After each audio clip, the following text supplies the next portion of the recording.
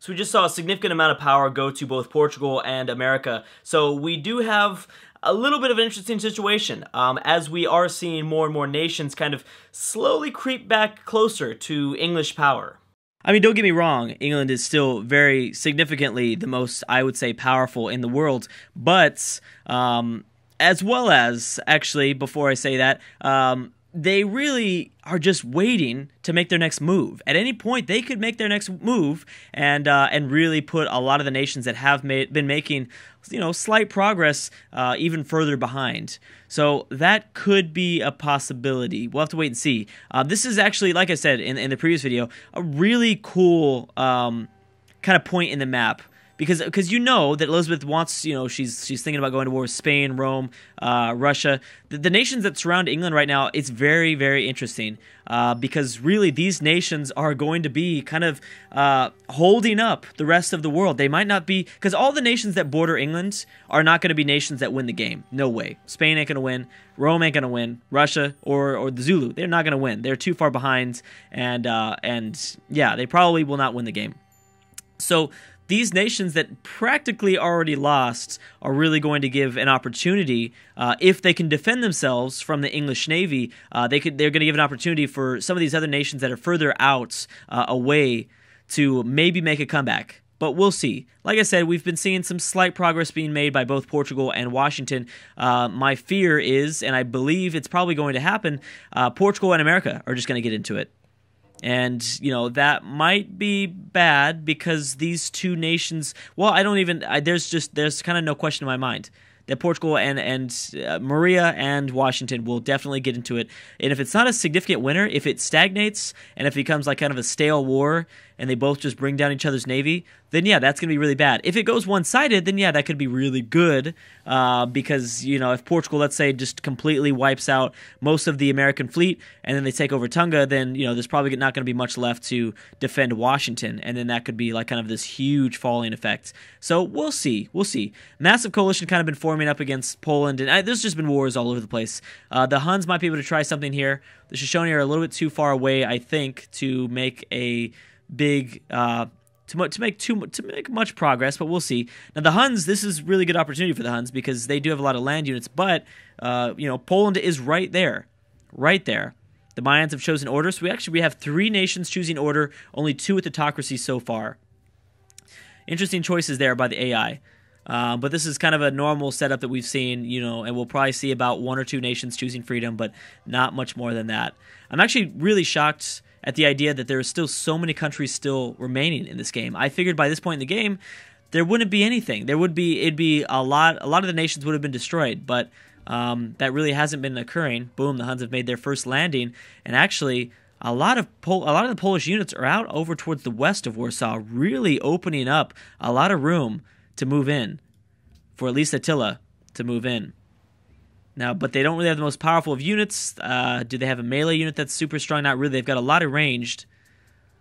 Now, there are other foes at war. There are other people at war against Poland. Boom. Korean-Japanese war has finally ended. And really, that just did a bunch of damage to each other. That totally, wow, that really did. Both the Japanese and the Koreans, I think, just lost almost their entire fleets, at least in this part of the map. I know they both have cities elsewhere. Boom, India now finally, after like 5 videos, slightly going after Siam. This actually might be having a significant impact on the Indian military. Look at that. They look really weak right now. They're looking very weak, and I wouldn't be surprised if a few more units get destroyed. We might see a new military powerhouse. For the last maybe 100 turns, we've seen Gandhi on top of the charts in terms of military manpower. I don't think that's the case anymore. Let's see what he does here. Okay, well, he's somewhat retreated.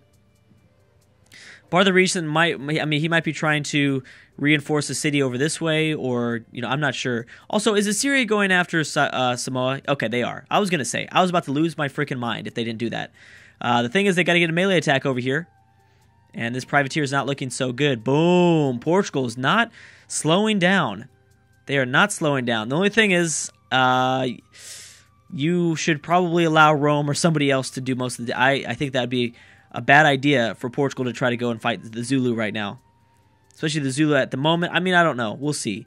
How about Sweden and the Aztecs? We talked about how the Aztecs could have an opportunity here of grabbing Stockholm. Stockholm is not defended at all, pretty much. We have Persia choosing autocracy, so we're 3-3 now.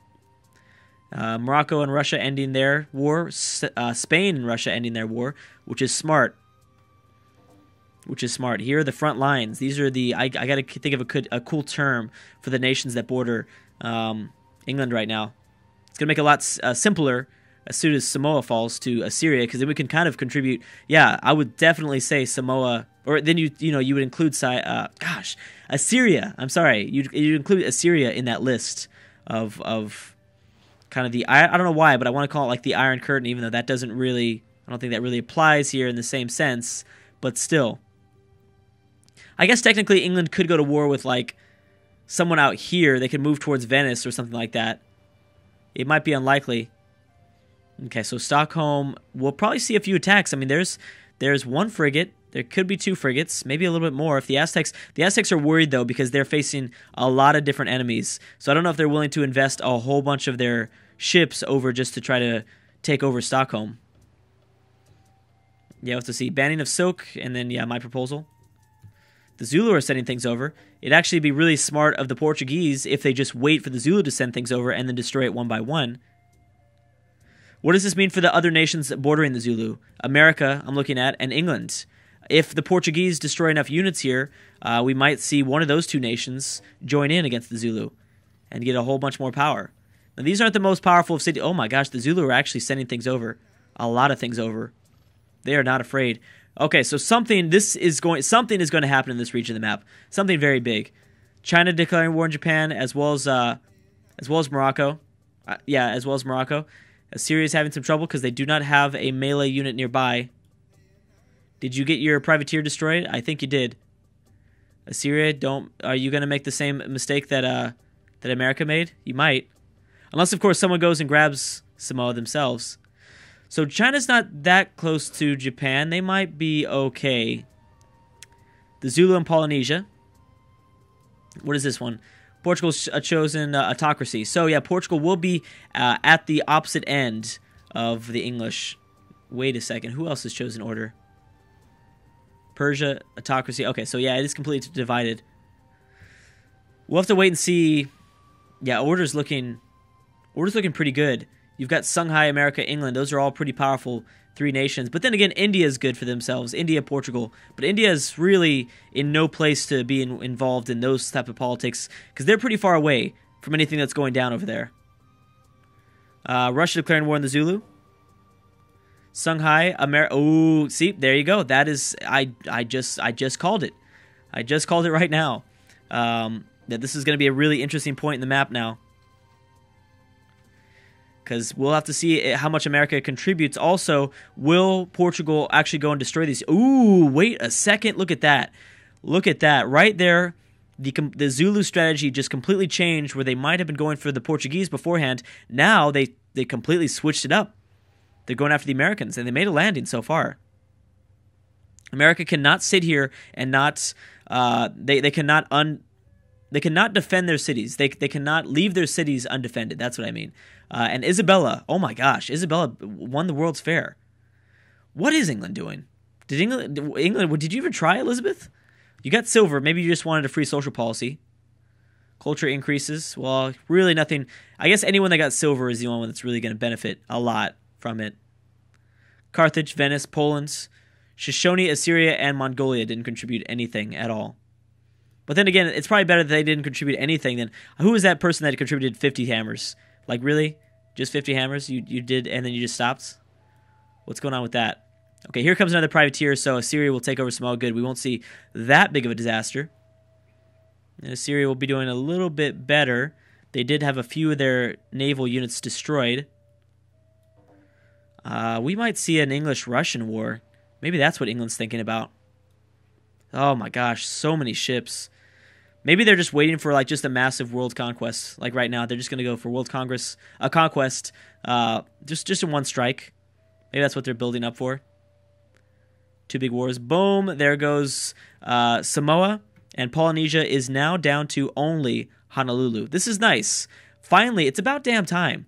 the borders start to kind of somewhat clean up. I mean, there's still a lot of work left to be done, but we are starting to see some blobbing, finally, because it makes things so much easier to figure out where the wars are at and where to kind of pay attention to and stuff like that. I don't know if anyone's going to be able to take over. Ooh, the Chinese actually got open borders through, I think, either Korea. They had to have gotten, I think it had to have been Korea. And they've sent over a pretty big fleet. Zulu and Mongolia have peaced out, and we have Spain adopting order. Another big win for order. So maybe this might actually maybe detour Elizabeth from going to war with Isabella, since they are following the same ideology. It's possible. But then again, I think that... Actually, yeah, because I think Spain would have fallen quite fast. What's Rome doing? What are you doing over here, Rome? Maybe, were you going after Samoa last second, or what? Could have been. Lots of denouncements for Siam, Rome, and Greece. Mayan just throwing around denouncements all over the place.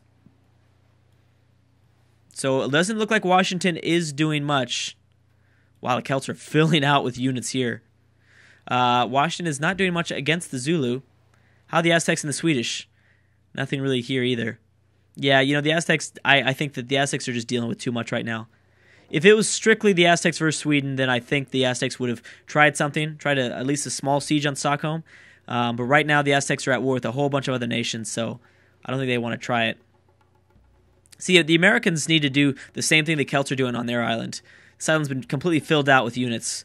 The Americans need to do that exact same thing to keep themselves safe. Luckily, this part in the... Oh, Rome actually got out here. Antium has been settled. To keep... Yeah, they've got to do that, especially because... I mean, America's lucky. In this region of the map, no one's super powerful. Not yet, at least. So they don't really need that right now. It's not a super big priority. Okay, let's go next turn. But still, at some point, you never know. I mean, because you have a lot of broken nations. There's nothing too powerful. Oh, here we go. India now really, really trying hard. The problem is they've got a lot of land units. This is it. If they don't take the Siamese capital right here, they will for sure fall in terms of military manpower. Now, will any nation surrounding them be able to capitalize on that moment? The problem is that there are powerful nations around them, but they're only building land units. For instance, Persia. Persia's an issue. Luckily, China's at war with Japan. Luckily for, India. Okay, so the Aztecs have peaced out there. Some people have peaced out with the Ottomans in Greece. A lot of Japanese units are taking a few hits here and there. But no, China will not take over Japan just yet. There's no way. But they're going to weaken Japan, which might, again, free up and make things interesting in this region of the map. Actually, they're going to go and reinforce. From Osaka, they're probably going to go reinforce Kyoto. Ugh. Stop making me propose things. I hate it. Okay, so silk was now passed. You can no longer use silk for trading or anything like that. What's going on with the Zulu? Is Rome at war with the Zulu? I didn't know that. Or I probably knew it. I just forgot it. William, building another wonder. Can't wait to see exactly who's still winning the wonder game. Well, it's got to be England now, right? Because Paris had built so many wonders in the beginning of the game. But, England hasn't been building additional wonders. I think, it's possible for someone like the Netherlands or Spain or Persia might have passed them up as time's gone by and more wonders have been accessible. Maybe. Morocco's still having a tough time, too. What is America doing with this fleet here? Or this small force here? I'm not sure. And also, is this a turtle ship? No, that's not a turtle ship. I was going to say, how did a turtle ship get all the way over here? How is that possible? So yeah, the Huns have not been successful in going after Poland. We have Austria versus Greece. Now, those two are close by to each other. Or not. Or not. Okay, I'm wrong about that. I don't know why I thought they were close by to each other. Mongolia and Austria piecing out. India and Mongolia piecing out. We've got Rome and Austria. Ooh, here's a lot. Okay, so Morocco's going to be able to contribute a lot to that war against the Zulu. The Ottomans won't be able to help out really that much. Yeah, so Morocco actually will be able to help out a lot of the surrounding nations. So now we have 3 out of the 4 surrounding nations around Shaka's territory all at war with the Zulu. Could we see England join in soon? Could we? It's possible. Now, Korea is close to Austria, I think. I just saw. Yes. Problem is that Korea's been really wrecked. They got wrecked. Yeah, a lot of kind of smaller nation. A lot of the bigger nations are starting to eat away at the smaller nations right now. Except for England, again, staying very quiet at their #1 spot. They better not get too comfortable, though. The Aztecs going to war with Austria. The problem is that Austria doesn't really border anyone that's too powerful either. Maybe Brazil, or maybe if Brazil gives some time, or if Persia sends units, they could maybe go after Salzburg. Just take a whole bunch of hits. Like they could take the penalties for having melee units attack while embarked, but still, I think they'd still be able to take over Salzburg. The Zulu and Korea, and Venice and the Zulu. Still, no word from England, though. No word from England at all. Sweden seems like they've lost a little bit of units themselves. Yep, here goes Morocco, and Rome is attacking. So, because Portugal and America are staying behind, this might be really, really good for them. Because smaller nations like Rome and Morocco will do the grunt work. They probably won't take any cities at the same time. Why did Venice declare war on Assyria? Especially because that was a faraway war. Could we be seeing something here with that? Maybe. Or maybe they just wanted to move their Venetian caravel around, I guess. I don't know. Oh, no, we're going to see something from that. People are not mad. People are, for some reason, very mad that Assyria stole away Samoa. People are not happy about that. Okay, so Morocco's going hard. Bam. Byzantium, Songhai, Japan, America. Jeez. Oh, jeez. Okay, Japan doesn't have a fleet. Oh my gosh, my head. Oh my gosh, my head is going to explode thinking about all this stuff. Carthage, Assyria. Carthage, Zulu.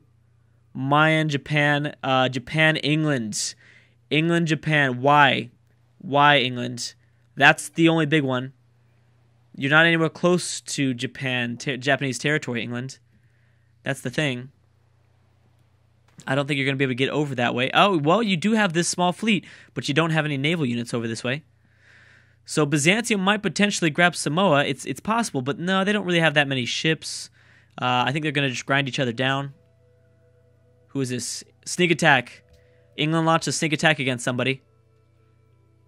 It will be Russia. I'm predicting Russia. I think it will be Russia. You know, most of the world still has those bitter feelings about Russia. There's still a few nations at war with Russia. They've lined up their ship of the Lions over in this direction anyways. They don't have open borders, so they're not in good terms. Oh, they sent them up north. Never mind. This might be for somebody else. Wow, Morocco. I'm impressed. Actually made quite a few units land on the Zulu capital. Oh, wow. Holy crap. They could do something here. But then again, we might see someone swoop in. We've got an ironclad from Portugal here, as well as, you know, obviously there's land units around Northern American territory. Northern United States territory, I guess, or something like that. Not North America, the continent. So America's still not pushing forward. We'll have to see what Morocco does. We also want to see what the English Navy is launching. What attack are you talking about, England? It could be against the Zulu, which would bring all these borders so much closer together. Songhai and the Aztecs have peaced out, and the Zulu are struggling heavily. Surprised that Rome was able to send over so many units somehow. Good for them. Huns in Poland, nothing's happening there. They're getting the Zulu capital to the yellow, but I don't know if they're going to be able to get the job done. Their melee units are looking pretty weak right now. Anyways, guys, I'll have to stop right there. Thank you so much for watching, and I will see you guys next time.